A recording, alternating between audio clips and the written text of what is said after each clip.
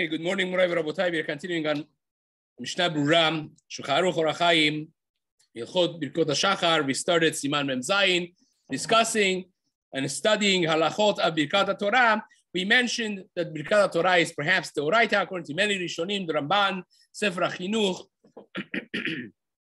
and that at least is for the men. And therefore, if a person has safek, they have to say the Birkat Torah again, at least the very last one, the bracha Asher Bachar Banu, which is the best of the brachot, the most important one.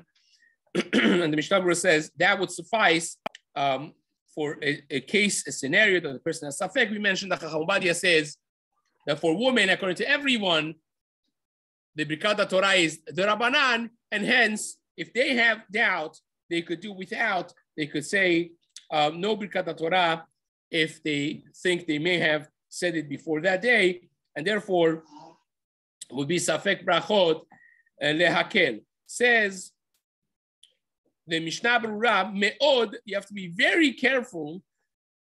Shelo lilmod ad sheyevarech.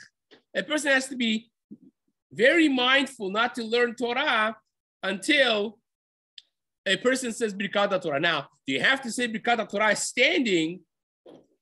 The Chacham Ovadia Yosef Alav Shalom writes that you don't have to be makpid to stand, and you could say it even sitting down. There are those others that are more mindful to stand when they say Birkat Torah, which again is a topic that we have discussed before. Birkat Mitzvah, if they have to be said standing up or not. So the Chatchila, a person could say them standing, but you don't have to, says Chacham Ovadia, you could say it sitting down as well.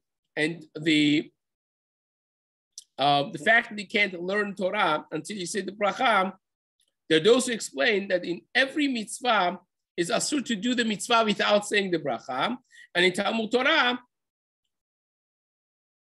in other mitzvot, it's not asur to do the mitzvah without saying the bracha. If you didn't say Birkat Tefillin and you put on Tefillin, that's not asur. But in mitzvah Talmud Torah, is actually sur to learn Torah without having said Birkot Torah. And the reason is because you are nehene from achila and shtiyah, and it's asur to eat and drink, to engage in benefiting from the world without saying the bracha, like the Gemara says in Masechet Brachot. And here is equivalent of benefiting from the Torah without, you have a hana'ah of learning Torah without saying bracha. That would be something that would be asur. We mentioned this before, that the Igletal, the Hakdama of Igletal, the Sachichav Rebbe, Rabbi Avraham Sachichav, the son-in-law of the Katzke Rebbe, he writes that pleasure from the Torah, having hana'ah from the Torah, is part and parcel of the mitzvah of Talmud Torah. And we mentioned before that you see that from also a Chidushe Rabbeinu Avraham min Hahar in Masechet Nedarim. Is a fascinating thing. This used to be actually a big machloket, whether or not Torah Lishma, learning Torah Lishma, could be done when you have pleasure from learning. Actually, my Rosh Yeshiva Zatzal's great-great-grandfather, the first Solonim Rebbe, Rabbi Avraham Weinberger, this is Rabbi Weinberg, Rabbi Weinberg's, Rabbi Noach Weinberg, Rabbi Yaakov Weinberg's great-great-grandfather, first Solonim Rebbe. He writes in his Sefer, Lev Avraham, he says that if a person has pleasure from learning, that's a chisaron of lishma. It's not considered Torah lishma if you have gishmak from learning. The Sachichav Rav, the Igletar, disagrees very vehemently. He says, what are you talking about? This is part of the mitzvah of Talmud Torah. To be happy to have gishmak is part of the mitzvah of Talmud Torah. And I found a powerful raya for this from the Chidushim of Rabbeinu Avraham min Nahar in Masechet Nedarim. Now, the Igletal brings raya from a Gemara in Masechet Keretot, Daf Yutet. There the Gemara says, "Hamitasek b'chalavim u'ba'arayot chayav sheken nehene." Usually, when you're mitasek, you're completely patur. Mitasek is even less than shogeg. Shogeg is you turn on the switch on Shabbat because you don't remember that it was Shabbat, or you don't remember that this is asur, that's shogeg, but you're aware of what you're doing. Mitasek means you're passing by and your body touches the light and it goes on. That's even much less than shogeg. You're patur, completely patur. But the Mishnah Keretot says that you're chayav if it's be'arayot and chalavim because you have hana'ah, and the hana'ah is part and parcel of the. So the Igletal says Talmud Torah also, the geshmak of learning is part and parcel of it. Therefore, you have to be mindful of the fact that having pleasure in learning is not a chisaron of lishma. Now, I found perhaps a stronger raya from one of the Rishonim. He says, Rabbi Avraham bin Nahar and the Gemara in Masachet Nedarim, this Gemara says, if a person made a neder not to benefit from a certain individual. Imagine if Reuben made a neder that he's not going to benefit at all from Shimon. Made a neder. Now Shimon paid $100 towards a Sefer Torah drive of the community. Now they bought the Sefer Torah. Says the Gemara, Reuben is asur to use the public Sefer Torah that Shimon paid some money towards it, because part of that is Shimon's, and therefore you're nana from Shimon. It's asur. So, Frekt, Rabbeinu Avraham bin Nahar asks a question. He says, wait a second. We have a klal in Shas called mitzvot. Lav lehanot nitu. Mitzvot are not given for hana'ah. So how do you deal with this? This should not be considered a halachic hana'ah. Says Rabbeinu Avraham bin Nahar. That's by other mitzvot. But a mitzvah that the hana'ah is part and parcel of the mitzvah itself, we don't say mitzvot lav lehanot nitu. Therefore, Torah, the learning, the hana'ah you have, gishmak you have from learning is part and parcel of the mitzvah, is considered that you're having hana'ah from the assets of Shimon, and therefore it would be asur. So this is also part of why it's asur to say, to learn, to say anything in learning, to engage in learning before saying birkat Torah. So says the Mishna Berurah,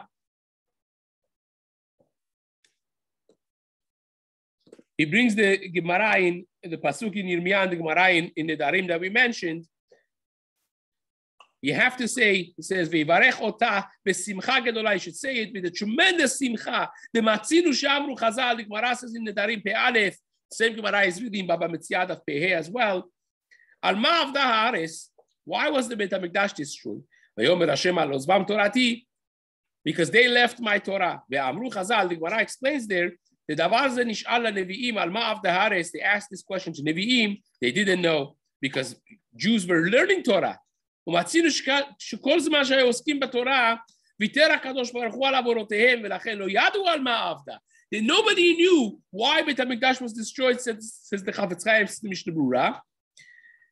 And says the Gemara there, והקדוש ברוך הוא הבוחן לבבות ידע, Hashem knew the reason was, כי אף על פי שהיו עוסקים בתורה, even though that they were learning Torah, לא היו עוסקים לשם לימוד התורה. They were not learning properly. אלא כמו שלומדים שאר חוכמות. They were learning, engaging in learning Torah just like physics, להבדיל, chemistry, mathematics, other חוכמות. ולכן לא הגנה. Therefore Torah was not מגן on them, did not protect them. ולכן צריך לזהר מאוד וליתן הודעה על שבחר בנו. You have to give a thanks to הקדוש ברוך הוא, whenever you say אשר בחר בנו מכל העמים. Mean, what do you say? Hashem, you've chosen us. This is what makes us Halik. This is what makes us Kodesh. This is what makes us Am Kadosh, a holy nation. Mamlechet Kohanim. Hashem has given us the best thing that He has, and that's Torah. V'amru Chazal, Gemara there in the Nedarim says, she'eno zoche chas v'shalom liyot lo ben tamid chacham. A person would not merit to have a sons that are Talmidei Chachamim if he does not have simcha in Birkat Torah. If you're not careful in saying Birkat Torah, you won't merit having children who are Talmidei Chachamim, says the Gemara. So this is, again, something very important. And the Maharit explains the Gemara. Maharit was, the Chazon Ish held that Maharit was one of the greatest, if not the greatest of the Achronim. Tremendous level of Gadlut in Torah. He writes, he explains the Gemara, it means Shelo Baruchu B'Torah Tchila, that they didn't say Bracha Birkat Torah. That means they did not say the first Birkat Torah. What did they do? they did Birkat Ahavat Olam. They davened and they said Birkat Ahavat Olam. That's how they were Yotze Birkat Torah. They're very lumdish. They said they were Yotze Birkat Torah, but they did it with Birkat Ahavat Olam, and that's how they were punished, because they were not desiring the beauty of Torah. They were not happy with the Chokhmah of Torah in the way that it should be. So it says, there's a lot to talk about this. Again, the time is not going to allow, but the next Seif in Shulchan Aruch says, Seif Bet, Sarich levarech ben lemikra ben lemishnah ben legemara. We have had this machloket in the Gemara in Masechet Brachot Daf Yud Aleph, machloket Amoraim. Do you say for Midrashim? Do you not say for Midrashim? For Gemara, for Mishnah, and so on. And the maskana of the Rishonim is that you have to say bracha whether you're learning Psukim or Mishnah or Gemara. And Rema adds ben the Midrash, even for Midrash as well. To which the Mishna Berurah writes, Ben le Midrash, it's not that Maran is passing like that they are in the Gemara, that Midrash doesn't need Birkat Torah. Maran also agrees that Midrash needs Birkat Torah. He holds, Maran Bet Yosef holds, that Midrash is included in the Psukim, because that is part and parcel of learning Psukim, is Midrashe Halacha, Midrashe Agada on Psukim. Now, how about Zohar and Sifrei Kabbalah? So the Kaf HaChaim writes, that's pashut that you need to say Birkat Torah, because these are the core elements of Torah. Says the Kaf HaChaim, the secrets of Torah are the deepest levels of Torah. So says Kaf HaChaim, even though that's not mentioned in the Gemara, it's not mentioned in the Rishonim, and it's not mentioned in Shulchan Aruch, but nevertheless it's pashut that for learning Zohar and Kabbalah also, you need to say Birkat Torah. And Kaf HaChaim also mentions that Maran, who does not bring the Midrash, is because it is part of Gemara. So he says it's not part of Mikra, but it's part of Gemara.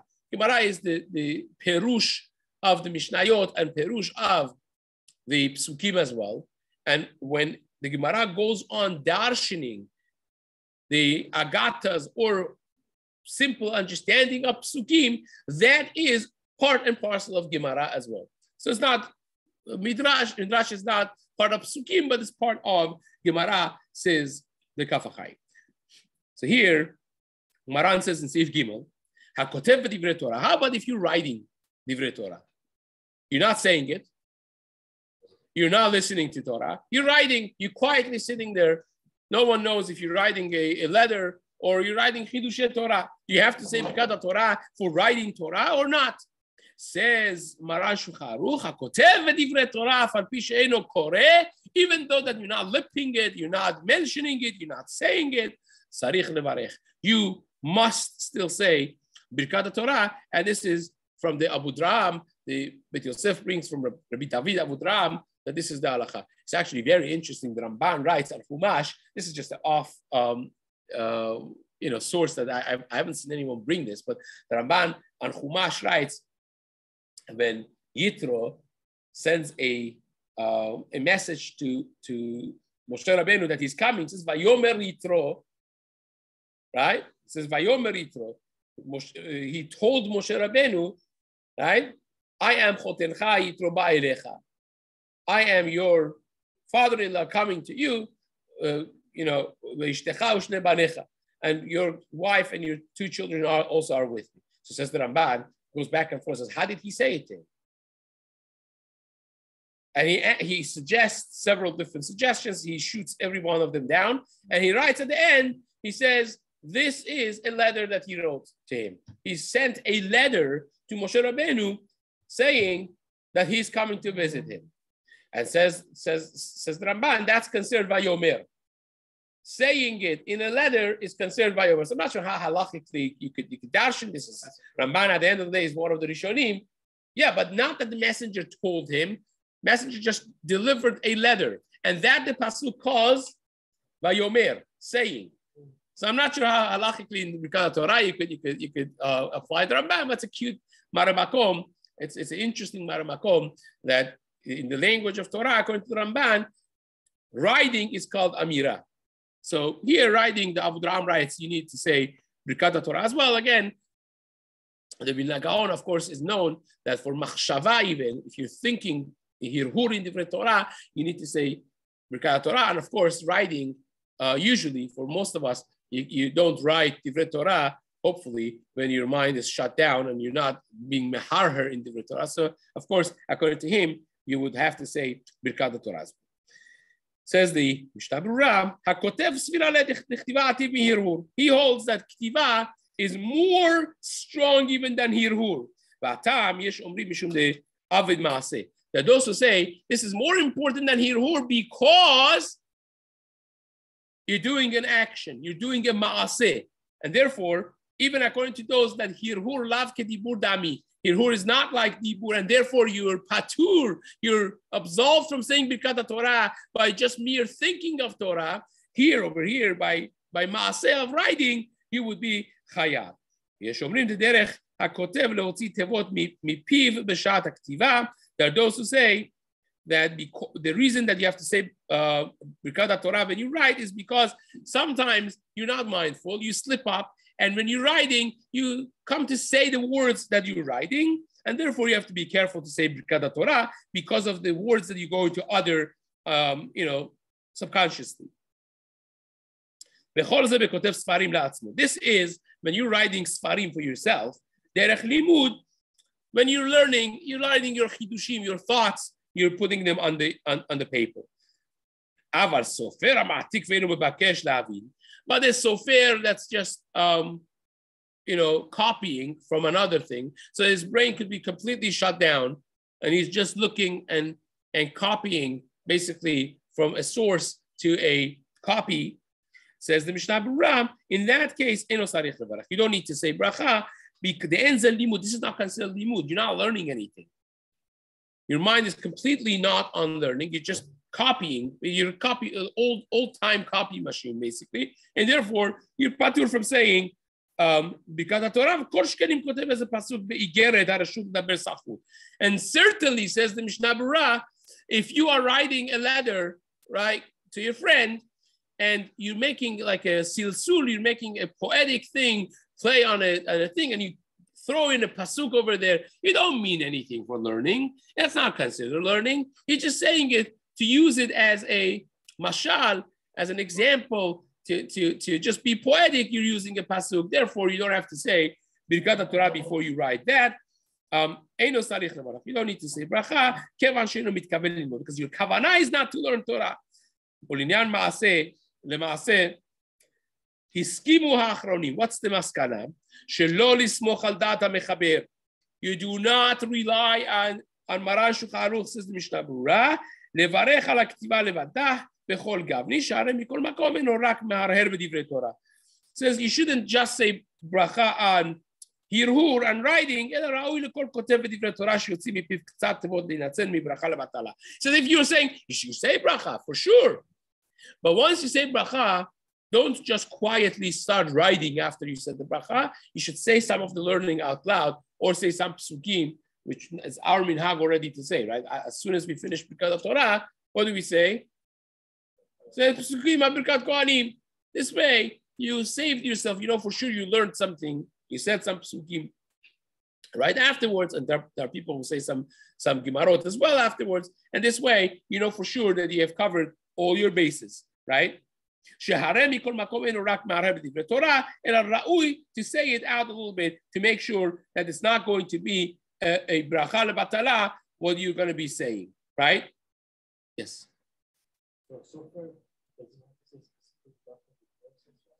Not if he said it, if in the morning he has already said Birkat Torah, no. But if he wakes up, early, after midnight, he wakes up already and he wants to do, then yes, then he should say Birkat Torah before he starts writing Sifrei Torah. That's correct, yeah. One bracha a day, sufficient, right? Says the Mishna Berurah, Im Eino Omer Psuke Birkat Kohanim O Braita Te'elu Devarim Achar HaBracha Kemo Shenoagin. If you say the Birkat Kohanim and the Braitot that people say after Birkat Torah, that already covers all your bases. You don't need to say to say what you're reading out loud. Now, This that we said that this shita holds, I mean, Maran, who says you have to say bracha for writing, holds that writing is more important than hirhur, than just thinking divrei Torah. You have an explanation that Chacham Obadia brings that when you say the mitzvah of Talmud Torah is been said, shemikach shemitzvah Talmud Torah, he writes, ne'emra bekatuv beofen shel sivui lelameda la'acherim. The mitzvah of Talmud Torah is ulmatem otam ushmartem la'asotam. You have to teach it to other people. It's not sufficient to just learn it, but you have to teach it as well. Shinantam levanecha ulmatem otam, right? All of that, right? Therefore, yesh lilmod she'ikar kiyum hamitzvah hu bedibur o bektiva shal yedehem nitan lelamed acherim. The ikar of the mitzvah is by saying it or by writing it, that you're availing it, making it available for other people to learn, velo behirhur, and not with hirhur. You're sitting there doing it for yourself. But when you write, it's for other people as well. It's part and parcel of teaching it to other people. Says Chacham Obadia, that's why hirhur is less significant than ktiva. Ktiva is more important, and according to Maran, you would have to say bracha on writing as well. Right? Now, the Kaf Chaim writes that the sofer, that's ma'atik, is just copying from one sefer to another, and his mind is bichlal not following what's happening in writing, that he does not need to say Birkat Torah. So says the Kaf Chaim, Shema achar shemistimat divrei HaShulchan Aruch, mashma shegam sofer ha'ma'atik ve'enu mebakesh la'avin tzarich levarech. Says the simple understanding of Shulchan Aruch is anyone that's writing divrei Torah has to say Birkat Torah. And according to those who say ktiva is an action, is a maaseh, and therefore is considered like dibur, considered like talking in the Torah,